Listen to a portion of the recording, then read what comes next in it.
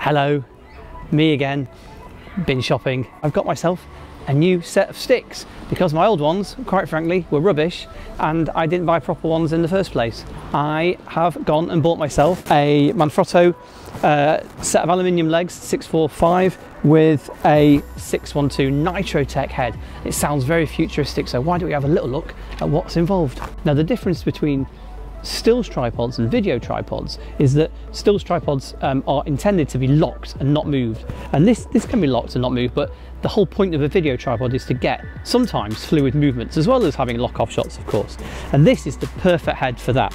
So here is the Nitrotech piston, and it sounds very dramatic, but essentially it's a nitrogen filled piston here. This acts as the counterbalance. See how the head springs back? So that's the counterbalance working. When it's perfectly balanced and the piston and the Nitrotech head is doing its thing, it will stay in whatever position we do it, and I'll demonstrate that in a second when I pop the camera on. This is a 100mm bowl, and the head actually unscrews, so you could take the head off and put that onto a slider if you have one too. This is the counterbalance lever, and that will adjust the tension in the piston. This is how much friction we have on the tilt, and this is the lock, so I turn that all the way, it stops moving completely. So before we put the camera on, we'll lock it off. Now, the top of the tripod uses the Manfrotto plates, but rather than having to try and guide it in, it just drops on. So there we go. So with cameras in, one edge first, click it in, and then it's on. Now, that's not going anywhere. Now, it's important when you're balancing the camera, like we spoke about last time with gimbals, that you need to build the camera, and the camera needs to be on the tripod how you want it. So with the lens you're going to use, if you've got an auto prompt or a teleprompt. So the first thing to do is you're still got it a little bit loose, which is what you need. So when you put the camera on and we've loosened off the tilt mechanism and everything else, and you slide the camera so that you lose that bouncing. So now you can see there it's a lot more stable. We've got it kind of there, but obviously there's no tension. The counterbalance isn't working at all because you can see it's not staying in the right position. So what you then do is you take this dial here, and it's marked on plus and minus.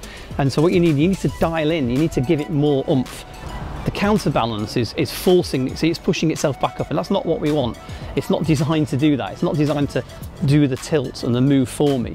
What we need to then do is it's too strong, and if we need to then loosen off by turning the dialing out the pressure. So you keep doing this, and what's happening is you'll see eventually it'll hit the sweet spot, and it'll just hold in the position it needs to be in.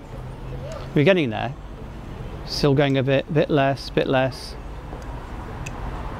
And there it is, it's kind of there. So wherever I put the camera, it's not moving forward, it's not trying to push itself back up, it's trying to do it, it's kind of holding in the position I put it in, which is actually really cool. And if we want a stiffer tilt, then we can adjust the drag by dialing it in here. What you can do is you can increase the drag, so you can have more or less drag. So you can go from, let's say, full outfit, wig, shiny dress, feather boa, to, you know, maybe just a little evening dress in less drag, more drag. No, terrible joke. Anyway, but what you find is on cheaper tripods, and some people try and use the locking mechanism to give you to give the tension, and that doesn't work because it will just grind and it doesn't give you a smooth thing. And you need to rely on the beautiful fluidity and the smoothness of the actual fluid in the head and the tilt head to do that. So we can loosen that off, and it will still pretty much give us that control. If you're in the market for a video tripod and you want the best advice, I would recommend doing what I did, popping down to CVP in London.